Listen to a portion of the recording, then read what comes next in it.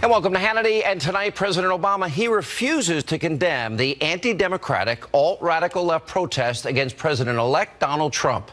Now, earlier today, while in Germany, Obama was given the chance to speak out against all of this out-of-control behavior. And instead, this is what he said.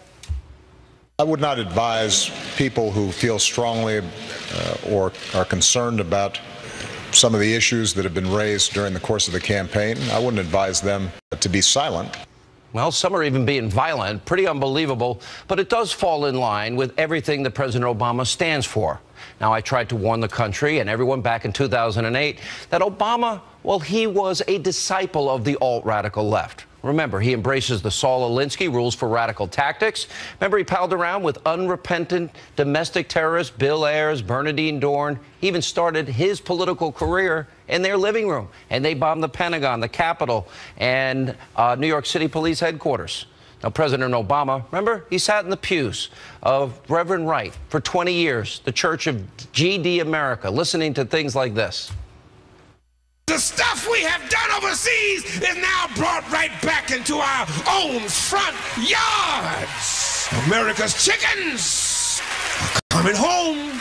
No, no, no. Not God bless America. God damn America. That's in the Bible for killing innocent people. God damn America. Alt-radical left. The president spent 20 years in the Church of GD America. Now, since the president refuses to speak out against these anti-democratic agitators, well, let me remind him about what has been going on in the president's hometown of Chicago. Now, a man was severely beaten by an angry mob after a traffic incident because they thought he was a Trump supporter. Look at this, Mr. President. Yeah! Yeah, he voted Trump! Yeah!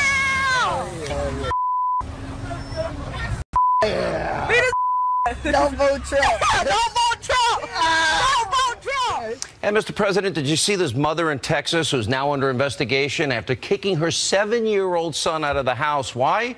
Because he voted for Donald Trump in a mock election at school. Take a look.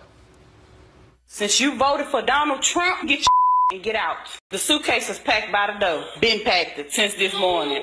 Bye. Everyone, come on here. Let's go. Come on. Take the sign. Bye. Let's go. Now, these are just two of many examples. Now, we've also seen continual protests all across the country that have resulted in the destruction of property, unlawful behavior, and arrest. Now, President Obama, don't you think you should follow in the footsteps of your predecessor? Remember President George W. Bush? He stayed out of the political arena, and he let you, his successor, do your job. President Bush, he never responded to President Obama's relentless blaming and name-calling. Instead, President Bush, he actually did take the high road, as you have often taken the low road, like the Democrats claim that you always do. Take a look. I could sit here all day and try and get you to comment on President Obama, and I'm not going to get anywhere. Correct. Because I've known you. I know you very well. Yes, you do. Why did you make that decision? Because I'm sure you have a lot to say. We talked politics before we came in here. You're very engaged and aware of what's going on. I'm very aware of what's going on. I don't think it's good for the country to have a former president undermine a current president. I think it's bad for the presidency, for that matter. I know the hair looks awful. Now, but why do I suspect President Obama will never show the same amount of grace and respect when it comes to Donald Trump and his presidency? Here's my prediction today and now. President Obama will not be able to contain himself, and he will go after Mr. Trump every single chance he gets once Obama is out of office. And here's another thing. After Donald Trump's sweeping victory, President Obama, he's been in complete and utter denial that the election had anything to do with him or his failed policies. Now, the facts, they say otherwise. Now, since 2009, under President Obama, well, let's see. The Democrats have lost 13 U.S. Senate seats, meaning from blue to red. 64 U.S. House seats, blue to red. 13 governorships, blue to red. And get this, 33 state houses. Wow, what a legacy. Now, our next president, Donald Trump, has been handed a huge mess. This is almost beyond repair, thanks to President Obama. That's why this election was so important. And now Republicans, they have no excuses why they can't get things done. President-elect Trump needs to keep in mind that the media, they're never going to like him. especially after WikiLeaks exposed that the press was openly colluding with the Clinton campaign, like CNBC and MSNBC and CNN and the New York Times and the whole rest of them. Now, the president-elect also needs to understand the Republican establishment, they're not going to be his friend either. He needs to stay focused and remember the promises to you, the American people. You know the promises: repeal and replace Obamacare, identify radical Islam, lower taxes, repatriate corporate profits, build the border wall, appoint originalists to the Supreme Court, fix inner cities, energy independence, drain the swamp, send education back to the states, you know, say radical Islam, vet refugees, all of these important issues, free trade. He has to remember you, the American people, what I call the forgotten men and women of this country in this election. Now, that list is where Trump needs to keep his focus.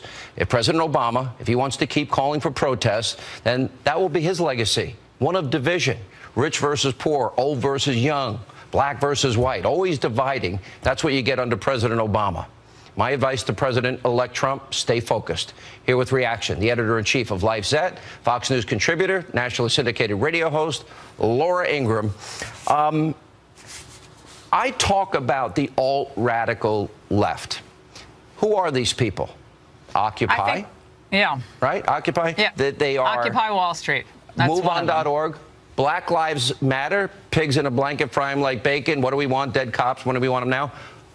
Weren't they embraced by both Hillary and Obama? Does that make them alt-radical left, meaning the president and Hillary? Yeah, the nomenclature is so tedious. It's used to demean and dismiss the viewpoints of more traditionally focused American, Sean. And I'd throw in La Raza, the Mexican-American Legal Defense Organization, MALDEF. There are a whole bunch of amnesty groups that are loosely connected that have the same goal, which is to essentially eliminate any border enforcement in the United States and bring about kind of a borderless North America. That's their ultimate goal. They say it's just, things like immigration reform. But when you really dig into the more radical statements of some of their founders, it's much more reliant on an America that ceases to exist as we know it, that allows people to come and go without any question about legality. You watch the media, they're like sharks, and they're now circling. They've been exposed as colluding with the Clinton campaign. Yeah. 97% in the MRC poll said that did not impact their vote, although most people now recognize media bias and journalism is dead, as we have discussed a lot. But they're ready to pounce over Ivanka's bracelet. They're ready to pounce that he went out with his family for a hamburger and didn't notify the press. I think it's only going to get worse. How will this impact Trump's decision-making for the cabinet and people that he hires? Because they're going to look for any little thing that maybe somebody said or did in their past. Well, if past is prologue, it won't have any effect on what the president-elect is going to do as far as decisions on the cabinet. He was hammered throughout most of the election cycle, most of the primaries, and certainly in the general election. I mean, there wasn't a day that went by when there wasn't some attempt to, take down the whole Trump apparatus. But he didn't really change his approach all that much. He kept his focus for the most part, with a few exceptions, on the pledge to the American people that he was going to change the path that we were on, away from the old establishment order and to a much more populist, pragmatic approach to both foreign policy and domestic policy, where we finally get our economic house in order, at least start down that path. We enforce our borders. We get rid of Obamacare. Start to dismantle this massive federal government, Sean, that keeps ballooning in Washington. And all these attempts to cut waste, fraud, and abuse over the decades haven't really amounted to much. We need this government cut back. We need it trimmed back. We need a scalpel. We need a meat cleaver in some cases. But yeah, it needs to be cut back. Can I say something about the protesters, just briefly?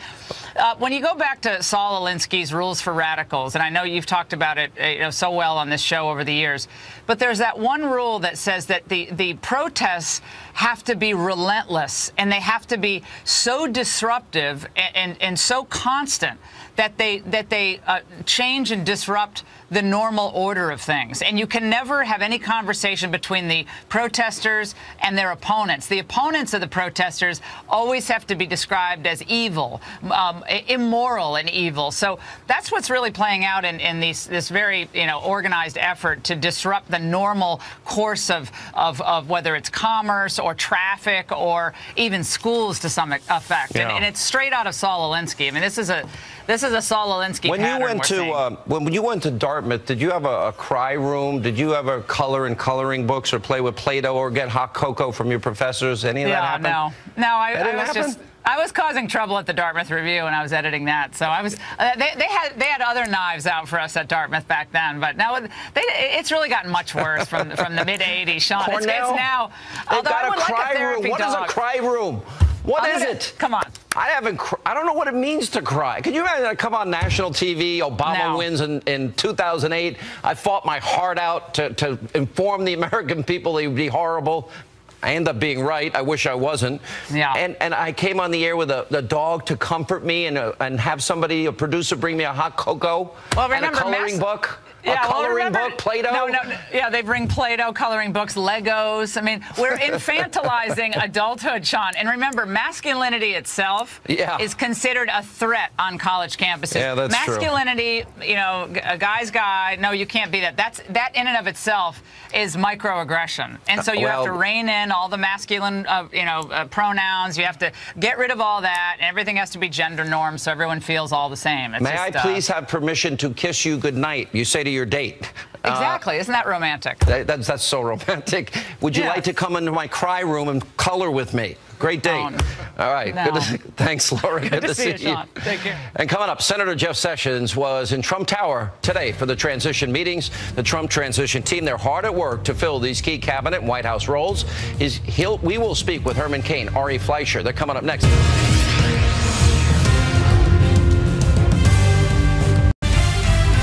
I think Donald Trump, I've been in a number of meetings with him while he talks to people who are under consideration, and he'd like to meet and talk to and just see who they are, and he just does a really good job. All right, that was Alabama Senator Jeff Sessions at Trump Tower earlier today talking about President-elect Donald Trump's involvement in transition meetings.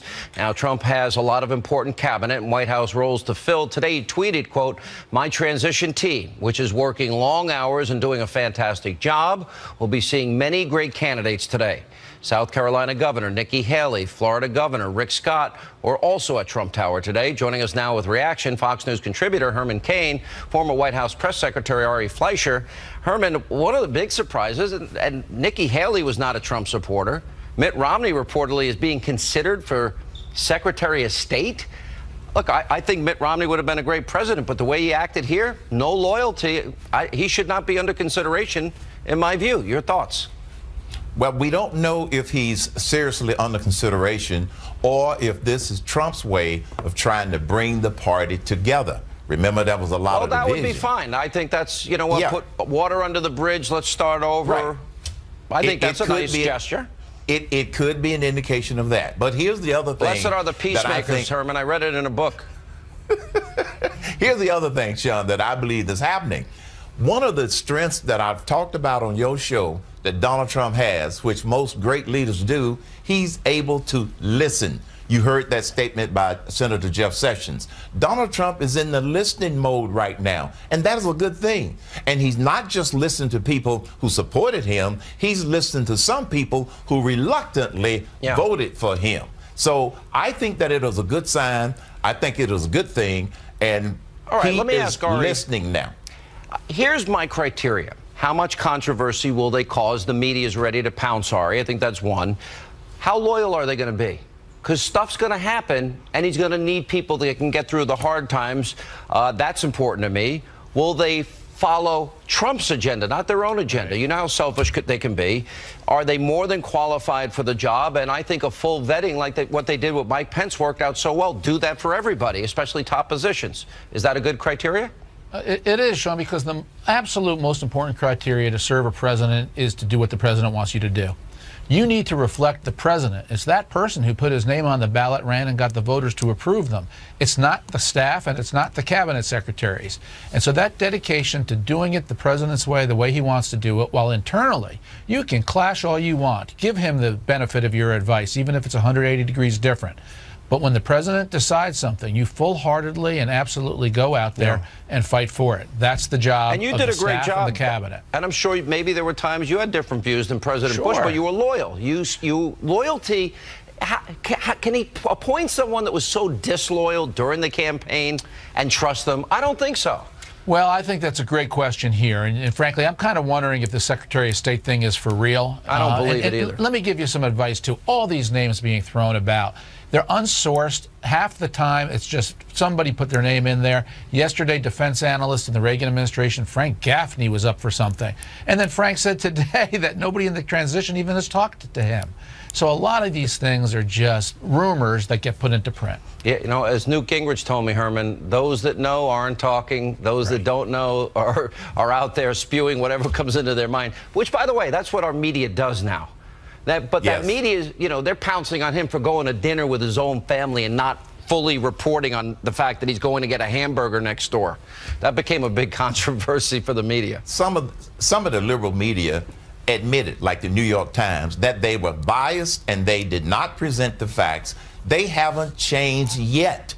They're going to be kicking and screaming, nitpicking every move that Donald Trump makes. But get back to the people question again. Donald Trump has demonstrated to me, not just from knowing him, but the fact that he's been successful and his selection of Vice President-elect Mike Pence, his instincts about people, going back to loyalty. He will be able to tell, because of his instincts, whether or not somebody can be loyal to him, even though they may not have been in his cheering section when he ran for president. Well said. All right. Thank you both. Welcome back to Hannity. So President-elect Donald Trump won the election fair and square, but some liberals enrolled in colleges all across the country and not taking it so well. Now, in order to help these fragile souls cope with the thought of a Trump presidency, some school administrators, they are reportedly offering great services for these kids, including, let's see, disaster counseling, therapy dogs, faculty-sanctioned cry-ins where the faculty passes out hot cocoa to the poor little students. One university even was handing out coloring books and Play-Doh so they can play with it. Now, despite their best effort to coddle these students, well, many still participated in the mass walkouts and protests in order to voice their concern. Now, CampusReform.org recently attended one such protest. This was at Townsend University and spoke with some of the poor, pampered little children. Joining us with reaction, Fox News contributors Lisa Booth, as well as the author of A Time for a Turning Point, founder and executive director of Turning Point USA, Charlie Kirk, is with us. All right, Charlie, let's start with you. Maybe if they got somebody in their family that was sick and dying, their dog died, you got a diagnosis of cancer, your father, God forbid, has a heart attack, maybe those are reasons to cry. Yeah. Crying, Play-Doh, coloring books, therapy dogs, hot cocoa, therapy dogs, aromatherapy. What's going to happen when something actually bad happens to them? Exactly. I mean, seriously, here's what I can't understand about the left. When will they realize this is one of the reasons why Donald Trump won? You know, the political correctness wave that swept across this country, Donald Trump was a direct response to that. And look, Donald Trump was so effective at being able to speak to middle Americans that are fed up with the safe space spreading on college campuses, the microaggressions, the trigger warnings.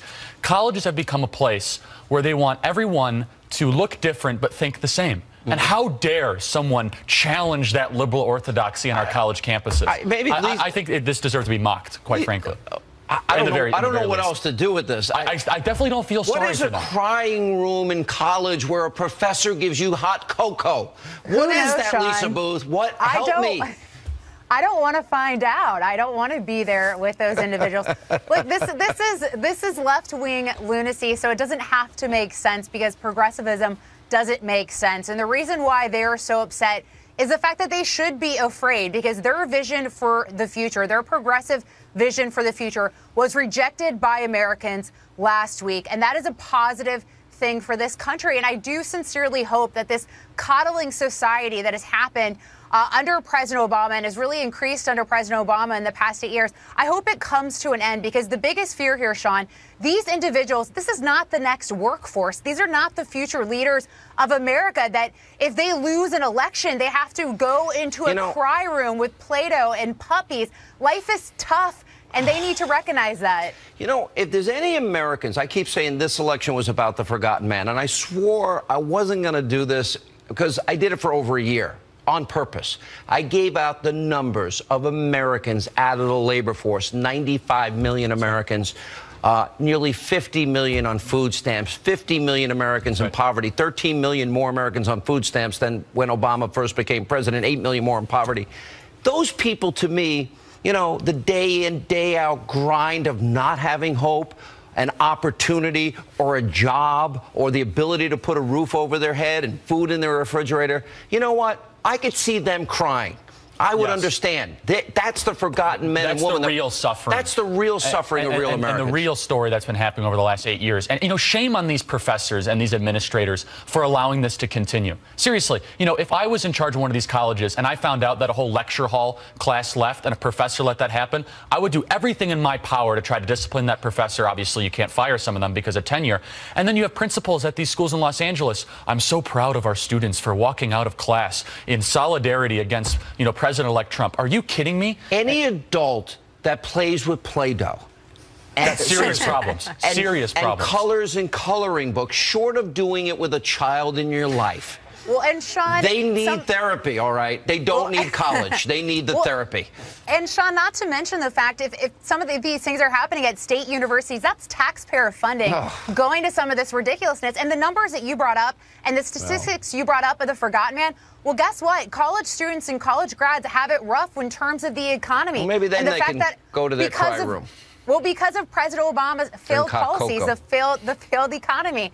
But those recent graduate students are going to have a tough time finding a job under the policies that we've seen over the past 8 years. Not to mention student loan debt. When we look at the correlation between the amount of money that the federal government puts into it, and college is racking up the prices across the country. Here, I have some advice, as I've been saying. Grow up. Grow up. Get a life. Take your hot cocoa and your coloring books and your Play-Doh and grow up. Put it aside. Go hug a tree. I can't even believe this is happening. By the way, at Ivy League universities. Supposed best schools. We knew liberals' heads were explode. I did not know this was going to happen. It's kind of entertaining, though. It's kind of funny. This is, here's my prediction. The left is going to go insane in the next 4 years. And it's going to be chronicled right here. And I, in all honesty, will enjoy every minute of it. It's going to be huge. It's going to be a total crack up. And by the way, the world will end up getting better without them. Even with them crying, we'll do better. Anyway, thanks, guys. And welcome back to Hannity. So this week, the alt-radical left mainstream media, they continue to ferociously attack President-elect Donald Trump and his family. Watch these insane examples.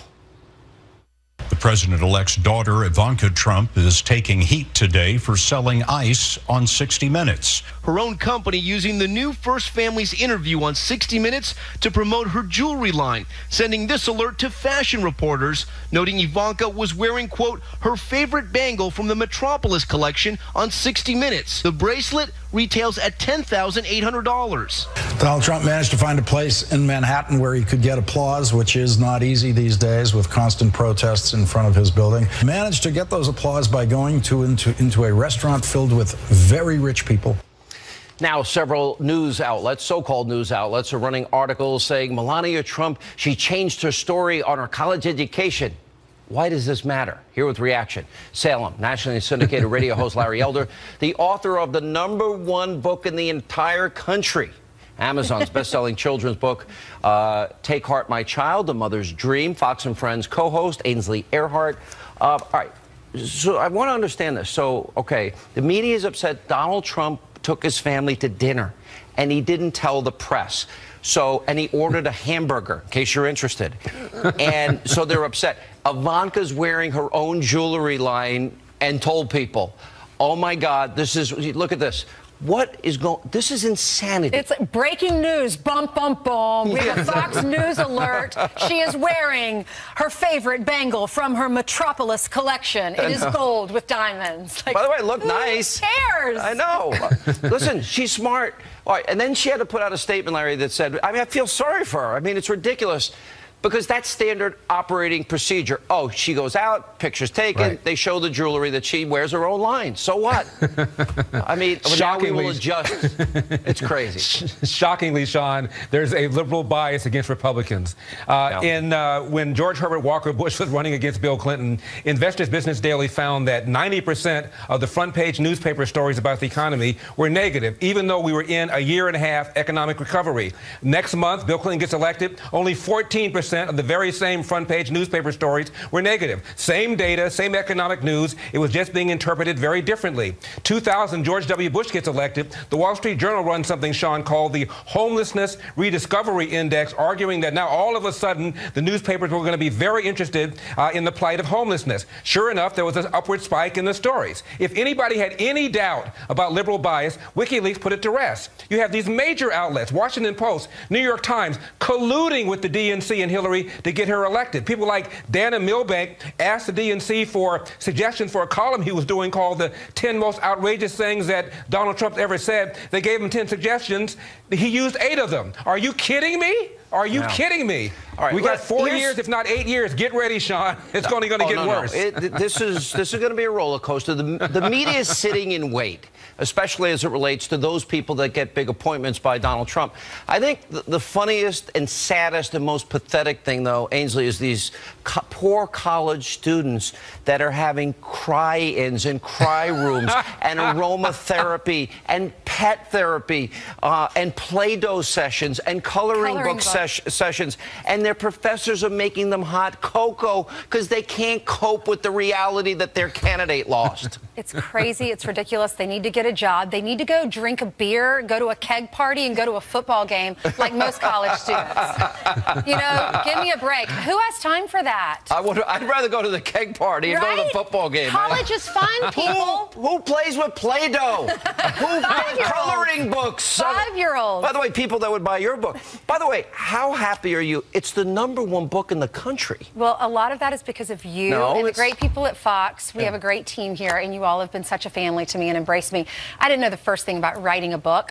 I consulted you a lot throughout the process because you have a lot of experience, and you've hit how many #1 bestsellers? 3 and done. Never again. I'm never writing. It's a long process, but it's so exciting. And you guys who have bought this book are amazing. In fact, we're running out of these books. They're replenishing the books. They're printing them as we speak. So you will get them the first week of December if they're out. Well, Barnes & Noble has a bunch of them. Amazon is just sold out, but they're getting them all next week. So you will get your book before Christmas, and you can buy signed copies, and I'm going out to do a signing tonight, in fact. So it's been a fun experience. All right, and by the way, Larry, when's the last time you played with Play-Doh? When's the last time you used a coloring book? It's been a while. Do you drink hot cocoa anymore? I think I prefer an Irish coffee. Somehow, some way, I got a feeling these students are going to motor on through this and get by somehow. What is a cry room? What is a crying room? You know when you're in your 20s, though? No, you are trying to discover who you are. You fight with your parents. You think you know better than everyone else. Wow. That's what they're going through. Okay, aromatherapy? I agree. It's ridiculous. We don't even take care of vets that watch their friends' legs blown off or die. Listen, they're worried about Ivanka Trump's gold bracelet that she wears. Meanwhile, Chelsea Clinton's wedding is being paid for with charity money, with money that people gave to the Clinton Foundation that is supposed to go to children over in Africa that are dealing with AIDS. All right, Ainsley, you've been on our show 10 years. It's your 1-year anniversary almost on Fox and Friends. Congratulations. Good luck with the book. Thank you. #1 in the country. We're really proud of you. Good job. Thank you. I appreciate your help. Donald Trump. It's hosted by TMZ's Harvey Levin. Now it takes viewers inside the Manhattan residence of President-elect Donald Trump, gives you a look at some of his most important possessions. Now the show is going to air right here on the Fox News channel. I have the night off tomorrow, 10 p.m. tomorrow night. Joining us now is TMZ founder, a good friend, by the way, Harvey Levin. How are you? I'm good. Thanks for the time slot, Sean. Well, just take it over. It's all right. I'm on the contract. I'm not worried. First of all, I'm a fan of your show. Well, thank you. I grew up watching Candid Camera. This is Candid Camera taken on steroids and growth hormone to the next level. It's that good. Oh, my gosh. But you know what's funny? I watched that show, but then I watched this show that you did with Trump. And as I was watching it, the whole time I kept thinking, why didn't Trump show some of this side of him that he showed you before we went to the ballot box, this was very intimate. Yeah, and you know, the idea of the show, Sean, is to trace somebody's life through the objects that they choose to keep from childhood to present. And the objects become kind of a jumping off point to talk about what was going on in their life at that time. And it was really interesting. I agree with you that, you know, making it kind of a relaxed setting where he could connect to what he was looking at and even get emotional about it, really showed a side certainly I haven't seen before, and I don't think anybody who watched him on television the last 16 months really saw. But he talked very candidly about, you showed something with Freddie there. You know, we went on to talk about the fact that Freddie died at 42 of alcoholism, and I just asked him, I said, look, I said, are you afraid that you have that gene and that you might be an alcoholic? And he was almost shockingly candid with me about it. He has fears. And we talked about, you know, why his dad sent him to military school for 5 years. That was by the way, that's a great moment. I don't want to give it away. And you also have, for example, details of a letter to Trump from Nixon. You ask him about his wife, Melania, and I thought he was a very honest answer there. He even wanted to be a filmmaker. There are some real interesting moments. I learned a lot about him that I never knew. Yeah, and, you know, we spent a lot of time, you know, digging up, doing research and just really trying to understand him and his life. And it's very different from, you know, it's funny because I used to think of him almost as a linear kind of guy, that he kind of is who he is, and you didn't kind of see a variation in terms of emotions or conflicts or anything like that. And I saw way more of them in the time that I spent with him, and I think you see it on the show. What was really good about it, and I'm not sucking up to you because I learned so much from this. What was so refreshing is you weren't playing gotcha. You were asking real questions in an intimate environment. He brought you in his inner sanctum in a way, and it ended up giving us a side of Trump that I don't think most Americans know. How much did it change your view of him? Well, you know, I know you've known him for a long time. I've known him as well. And, you know, I knew him a long time before he announced that he was going to run for president. And I saw more of this side than I've seen in what I've been looking at for the last 16 months. Yeah, me too. And you know, what it does is